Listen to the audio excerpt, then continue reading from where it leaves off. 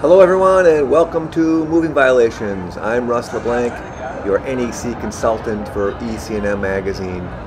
Where's the disconnect for this air conditioning unit? There's nothing. This is a violation of 440.14.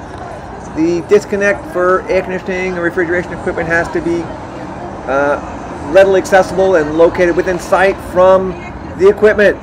There's nothing. And then take a look at that blue raceway. That is ENT, electrical non-metallic tubing, used outside in an area where it's exposed to the sun. That is a violation of 362.12, number 7.